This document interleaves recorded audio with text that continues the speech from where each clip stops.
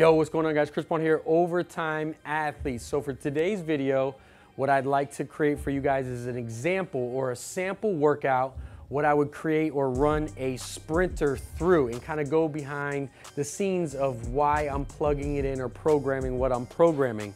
If you're a 100 meter, 200 meter, if you're just somebody overall looking to get faster, this would be the methodology that I would utilize. So just like anything else, first and foremost, we're gonna start with a dynamic warm-up. We're gonna raise the body's internal temperature, raise the tissue temperature, be able to start releasing that synovial fluid, get the athlete pretty loose.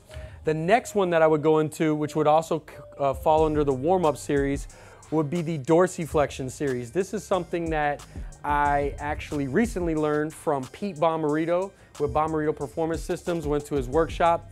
Amazing. I think he's one of the best in the biz. Make sure you guys look him up, check him out. He's got some amazing stuff. And essentially what this series revolves around is being able to put the body in a position where we're keeping dorsiflexion and we're creating eccentric forces in that dorsiflexion so we can increase the threshold to then transfer over to somebody performing speed. I think this is an amazing warm-up, really working on what he calls the support system, which is the lower limb across that foot and across, all the way from the knee down, basically. Next, I would apply some kind of mechanics. Now, if I'm taking a baseball player, football player, obviously I'm gonna work a little bit more mechanics, really just to make sure that they're more efficient, right? I don't want them to be less efficient in their actual movements. Since they're already a sprinter, unless there's some glaring thing, then I might address some kind of mechanical issue. But for the most part, you gotta realize if you're a sprinter, most of your mechanical work is gonna be done on the actual track. Remember, I'm just trying to raise your physicality. I'm not trying to beat you in the ground and run you. In fact, I'd probably never run you. I'll probably most likely do series of drills that are gonna support you. So one that they can continue to do that come in the form of more of a, creating a more or increasing the threshold of that athlete to then go ahead and sprint faster would be an A-skip series where we're doing some bounding in it, and then a single leg cycling where we're really focusing on turning that leg over, more of a top speed type drill. Next, we'll get into some plyometrics. Single leg bounds, really what I'm looking for is being able to pull with that glute. So even though this is straight leg, I'm focusing on really trying to pull with that glute, turning it on. Next will be alternating bounds. It's basically in a horizontal plane. Really focusing on single leg, being able to absorb force and produce force out of both legs.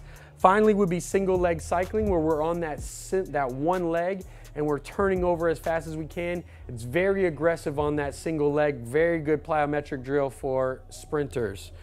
Next, we'll get into our strength. I'm gonna do accommodating resistance. Another one, again, I've used these before, but one that I recently learned from Pete when he was talking about high, fast, eccentric forces. I would do that with the band squat. I wouldn't necessarily go extremely heavy for this example of the workout. I might for some athletes, but for this particular one, it's more gonna be about the tempo.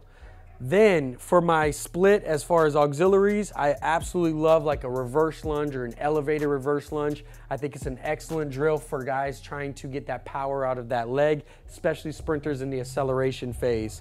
The next will be a single leg RDL, putting that leg on stretch, really getting the most out of that glute and hamstring.